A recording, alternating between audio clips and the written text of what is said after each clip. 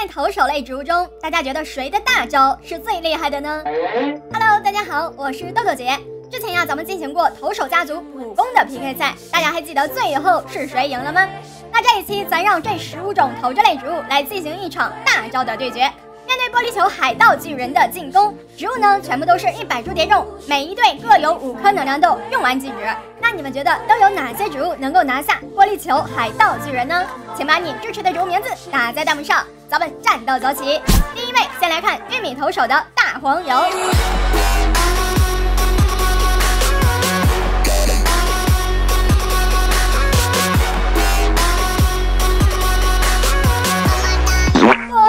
连个裂纹都没有，大黄油挑战失败。那为了不让植物的普攻炮弹打到僵尸身上，所以呢，我是把植物放在了奇葩行，然后放大招。第二位是优步投手。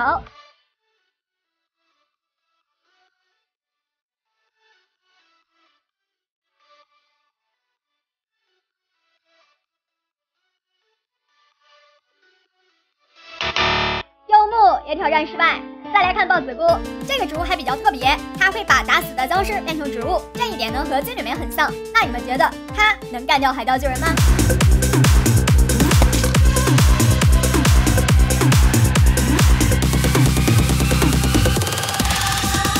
？KO！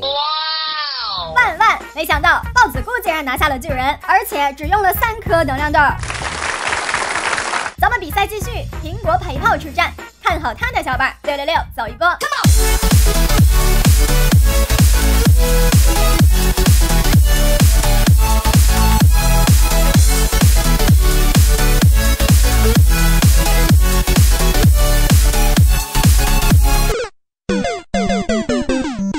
苹果不行，看西瓜投手，反正都是水果，看看西瓜香不香。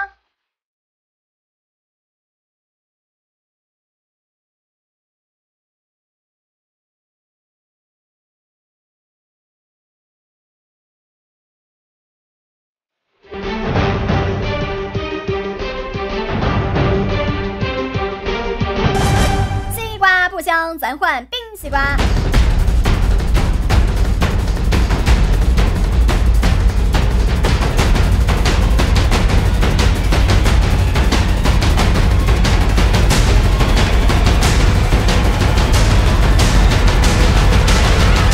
大冰球打碎了玻璃罩，却没能干掉巨人。没事儿，咱还有水果黑莓，看看黑莓汁能不能拿下巨人。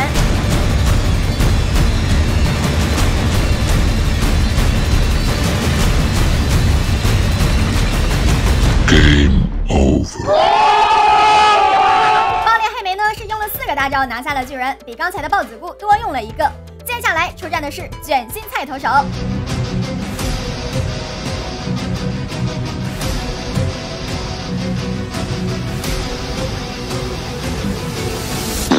同样是蔬菜队的辣椒，大家来猜一猜，他能不能把海盗巨人烤成黑炭呢？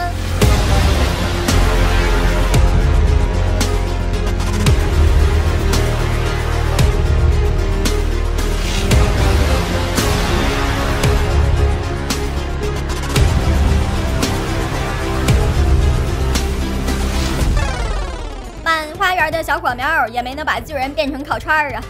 人屎大王花虽然长得丑，但他是用毒高手，那是否能让巨人中毒身亡呢？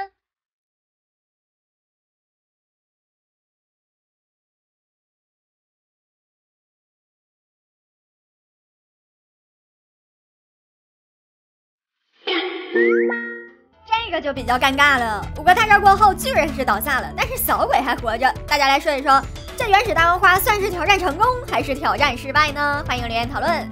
下一个是阿开木木，它的原型啊是一种亚热带水果，那它能否像黑莓一样牛皮呢？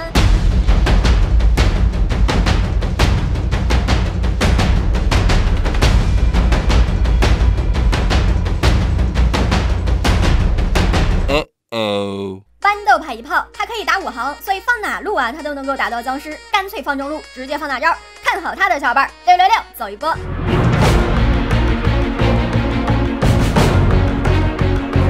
KO！ 我去，2个大招就让巨人焦头落地。如果后面的炮弹分给小鬼一些，那此刻小鬼也一命呜呼了。请把豌豆泡牛皮打在公屏上，这是目前用能量豆最少就挑战成功的。接下来啊，咱给巨人来个爱心攻势，高颜值的莲儿草投手。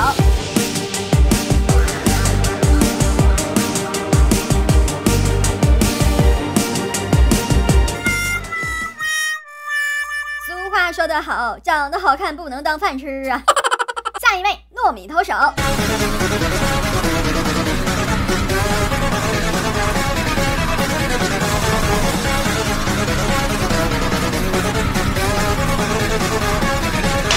糯米炸弹遇到玻璃球就失灵了，连个裂痕都没炸出来。最后一个呀是火鸡投手，大家觉得他能不能来个完美收官呢？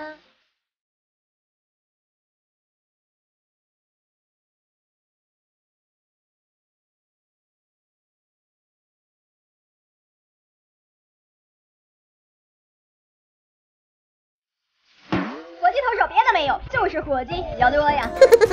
耗也能把巨人耗死。问题来了，小伙伴们，你们觉得哪个投手植物的大招炮弹最好看？欢迎留言讨论。喜欢看的小伙伴也欢迎加关注、长按点赞。那这一期投手类植物的 PK 咱们就玩到这里，我们下期见喽。